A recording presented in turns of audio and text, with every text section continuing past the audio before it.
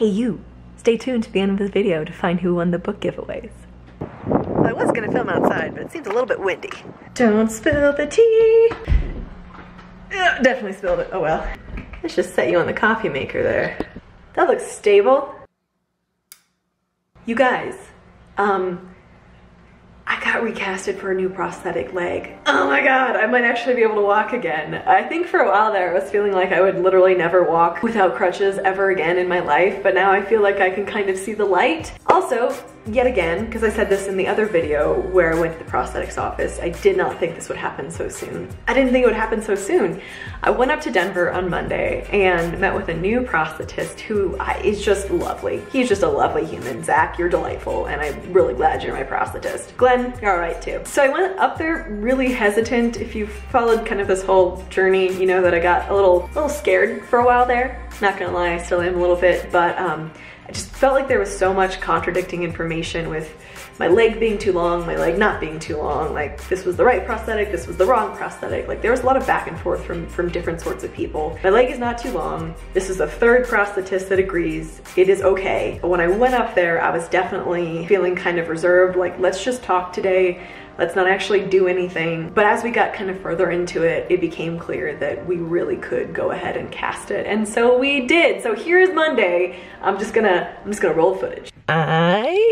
Too much camera shake, I know. I'm headed up to Denver all by myself. Answering the question that some of you had, yes, I can drive. I just don't drive for a few weeks after surgery because of the meds I'm on, because of how anesthesia affects me, and because I'm just not super comfortable doing it. But I'm good now. I'm headed up to Denver to meet with my new prosthetics guy and to get that process started. I'm not actually sure what we'll do today because I'm still a little too close to surgery to like do the recasting, but we're gonna get started. I'm gonna talk to him, ask some hard questions, and kind of go from there. So you, me, and old Christopher Walken are gonna take a field trip. I just get a tall vanilla latte and some water. So I am like 20 minutes late because I couldn't find parking, and now I'm supposed to walk in that door in like the basement of a creepy parking garage. We'll see if I survive. My leg fell apart in the parking lot. This looks normal. Totally normal. I have no idea what I'm doing.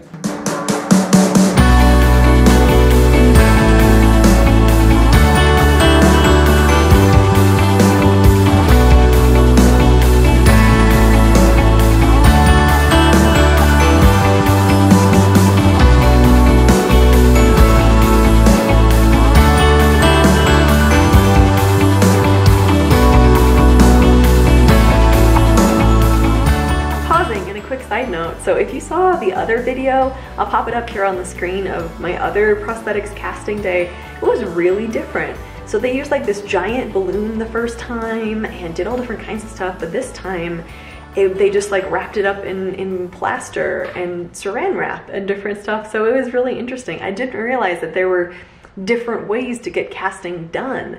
I'm not sure how, but I managed to find my car. This parking garage is like it might be an alternate universe. Well, I got recasted for a new prosthetic. Apprehensively excited would be the best way to describe what I'm feeling. I hope that it works. I hope I can walk soon, and I will work as hard as I can safely to do so. I talked to my new prosthetist about going back to jiu-jitsu, and you know, it's been 6 months now, and he thinks that it might be as tolerated. Like I might be able to start drilling and going back to some classes. It'll be a while before I can actually, before like sensation wise, I'll be okay to do so. And I want to take things as slowly and safely as possible because I don't want to have anything else happen. I don't want to have anything else happen. But oh my god, if I could roll again, which is what going live in jiu-jitsu is called, if I could, I feel like I would just so feel like myself again. It's always been a point where I actually feel like myself, like on the mats. Everything else disappears, like all the anxiety, all the just crap in my head melts away for a little while, you know? And there's not been a lot of moments in the last couple months where I've been able to just sit and feel like myself, but on the mats I do.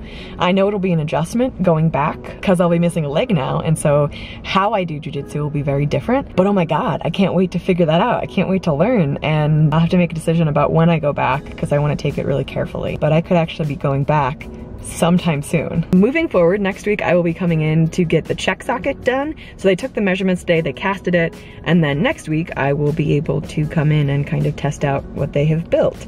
It's kind of like this big plastic looking leg. It's what I had the first time as well, but we're gonna take it a little slower, have a few more check sockets first before moving on to any kind of final leg. I really wanna take this process slowly.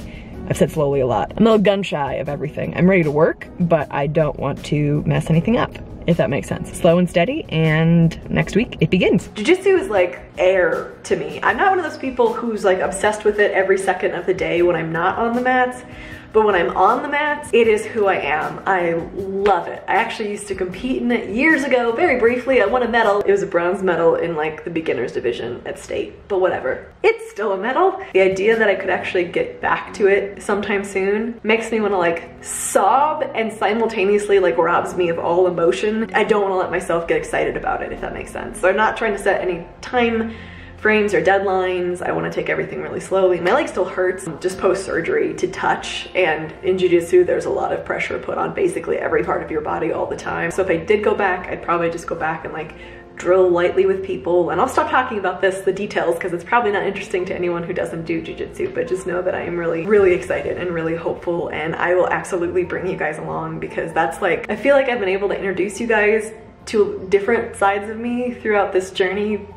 But I cannot wait to introduce you to like active Joe, because I love doing stuff. Like I love rock climbing, and I love jiu-jitsu, and I love horseback riding, and I love being outside, and I love hiking, and walking my dogs is like my favorite thing in the entire world almost. Love dancing, suck at it, just terrible at it, but I love dancing, and God, I cannot wait for you guys to be a part of it, because you guys have been a part of like so much of this. So I'm gonna stop gushing now. So next week I'm going up to get fitted for like the check socket, which is basically a test leg. Internally, I'm like in a rush to walk, but it's really important to me that things are done right and that we don't have any more problems come up if it can be avoided. So slow and steady wins the race, like we were all taught in elementary school. And yeah, maybe I'll be standing in a leg next week. We'll see, to be determined. I also got new shrinkers and liners, which was exciting because my leg has gotten so much smaller again. That is great news, because it means that things are gonna fit better for longer. Like it's not gonna shrink so fast. Good news all around. Also, side note, that parking garage was like the death of me. It took me 20 minutes to like find a parking spot, and like I might die down here. Another like 10 to get out of it, and then like 15 to find my car. If you see this video, it means I've made it out of this parking garage. Maybe I'm just efficient when it comes to parking in parking garages. If anyone has ever parked in the underground garage at St. Francis Penrose Hospital in Denver, tell me I'm not alone. It's confusing. Moving on now.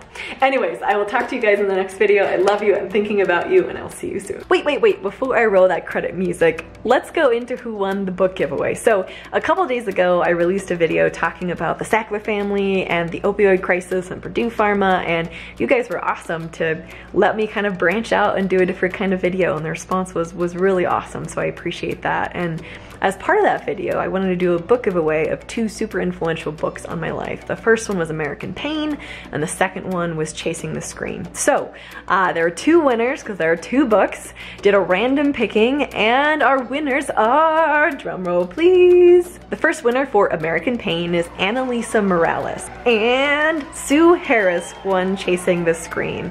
Like I said before, either of those books are just fantastic. I would recommend them to anyone. They're really good read, like they tell a really good story, and also a really important one, so I'll put links to the description down below if you're interested in checking them out. Thanks for sticking around. Thank you for everyone who entered the giveaway and who commented on that video. I really appreciate it, guys.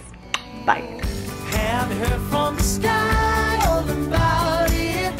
Down the river, high tide flows around it.